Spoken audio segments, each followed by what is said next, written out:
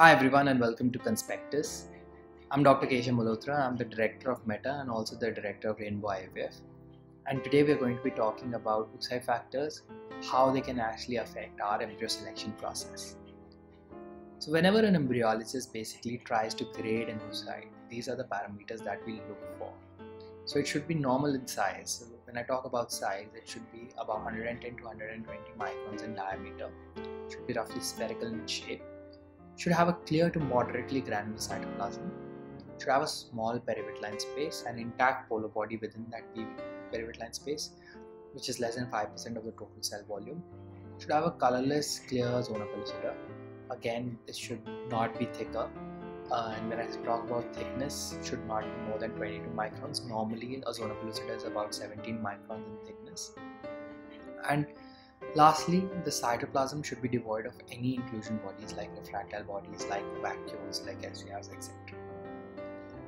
Now we know from literature that a natural egg is somewhat different from a stimulated egg.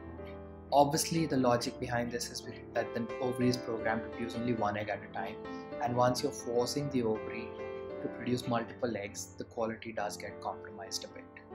And that is why it's very important that we grade these oocytes to select the best kind of embryo. This grading process starts right from the cumulus oocyte complex itself. So a normal cumulus oocyte complex would look something like this, where you have the oocyte itself. So let me just focus on the cursor. So you have the oocyte itself, which is surrounded by a layer of corona cells, and then you have a sunburst appearance of the cumulus complex cells. So that is how a normal COC would look like. An immature COC would look something like this, where the cumulus and the corona are tightly compact or tightly adhered to each other, and such an egg, most likely you're going to get an immature egg from such a cumulus oocyte complex. This is a post-mature COC. If you notice, the corona here is tightly adhered to the zona pellucida. It's very dark in color, and the cumulus cells also will be in actually clusters.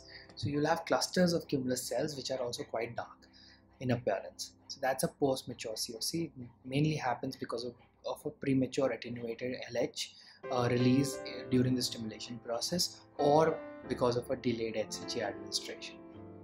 This is an atretic or a degenerating COC. Almost 3% of the total eggs that you receive on an average would look something like this, and these eggs obviously have to be discarded. So let's start with grading the egg itself. So when I start the grading process, I usually start from outside. So I'll start from the zona pellucida. So like I mentioned, it should be clear and colorless, and it should not be thick. So it should not be more than 22 microns. So if you notice the thickness here in picture A, it's almost double of picture B. Right? So this is a thick zona pellucida, this is the normal zona pellucida, and this is the thin zona pellucida. Obviously there are other aberrations which also happen, but the main thing that we need to focus on at this point is that it should not be on the thicker side, because this can compromise the hatching process, can compromise the natural insemination process as well.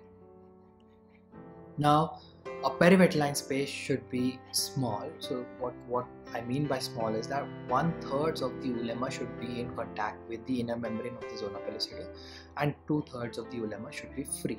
So that is how a normal perivitline space would look like. Now the only problem that you can actually observe when you have a large perivitline space, which is something like this, is that when you're doing ICSI and when you're poking the egg with the injection needle, there's a high probability that the egg moves around and you can damage the egg if you're not careful. So that's something that you have to note. Some other times what you can see is that the perivitline space would have something like this, where you can actually see a lot of extracellular fragments, so you can actually see debris within the perivitline space. Now this also is not the best kind of sign and has been correlated to HMG stimulations in some of the papers which are available online. Now the polar body is one of the only parameters which can be graded. So grade 1 polar body is basically a round or an oval polar body with a smooth surface. Grade 2 is round or oval with a rough surface. Grade 3 is a fragmented polar body, and grade 4 is a large polar body. Now apart from a large polar body, all the other three, the results are very variable. But with a large polar body, the chances of having an aneuploidy are much higher. So that's why when you have a large polar body, that egg should usually be avoided. the other three you can still follow it up, and the best kind of embryo that you get out of those eggs, try and select that for transfer. Cytoplasmic maturity is also very important. So a normal maturity or a normal mature cytoplasm would look something like this. So you can actually see that this is moderately granular. Just look at where I'm moving the cursor. So this is the kind of cytoplasm that you would want to see within the oocyte. Now whenever there is an aggregation which looks something like this, where you can actually see the pointed cursor right here, this actually signifies that the cytoplasm has not achieved maturity, but the nuclear maturity has been achieved because of the presence of the polar body. So in such cases, if you don't have a conception from these eggs, maybe in the next stimulation cycle, try and extend it from maybe if it was a 9-day stimulation to a 10-day stimulation. So maybe adding that 1 day of extra gonadotropins can actually help you in getting the eggs to achieve cytoplasmic maturity. Obviously, when you have such a diffuse granularity or a diffuse granular congregation within the cytoplasm, is not the best kind of sign, and it would not give you the best kind of outcomes. Inclusion bodies are also very important to notice here. So now there are 3 kinds of inclusion bodies that we have to worry about: vacuoles, SCRs, and refractile bodies.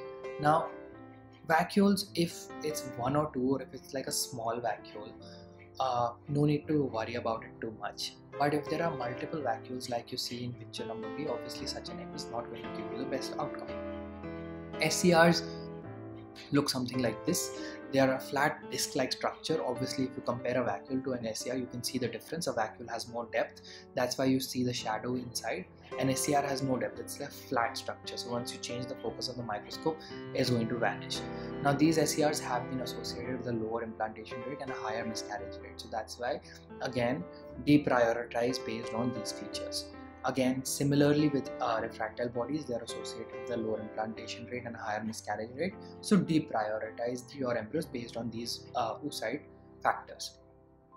One more thing that I like to actually visualize, or would like to actually see when I'm selecting the embryo as far as the egg factors are concerned, is how the oocyte behave during ICSI. Now, it's very important to actually look for the cytoplasmic viscosity, because that's also a sign of cytoplasmic maturity. So if the egg cytoplasm is a little viscous, it gives you that initial good resistance while you're actually injecting the oocyte. So like you are actually seeing when you aspirate the cytoplasm, if it's giving you initial resistance, that actually tells us that it's a good cytoplasm, it's a mature cytoplasm, and those are the eggs that I would prioritize for embryo selection as far as the egg factors are concerned. So that's also something that I really prefer when I'm selecting the embryos. Now obviously whatever I've mentioned here is mentioned in this paper by Laura Rienzi and her group, and it's a wonderful paper based, and it actually gives you a lot of insight into oocyte morphology as far as human IVF is concerned. So I would like all of you to go through that. And also, if you have the time, go through this Atlas of Human Embryology by Eshrey and look at all the different kinds of eggs that you can actually achieve from stimulation cycles. Look at all the dysmorphisms which are there, and it's a great learning tool which Eshrey has developed for clinicians as well as embryologists. So these are the things that I would like you to go through. Obviously, you can enroll for the webinar series that we are producing with Meta, and we're going to be talking about oocyte quality in detail. This is just a short capsule of it. So if you're interested in that, do watch this space, and we're going to be coming up with a link very soon. So that's pretty much about oocyte factors as far as embryo selection is concerned. And if you have any questions, do shoot them to me at metaembryology@gmail.com, and I'll be very happy to answer them. And do go through the other lectures as well.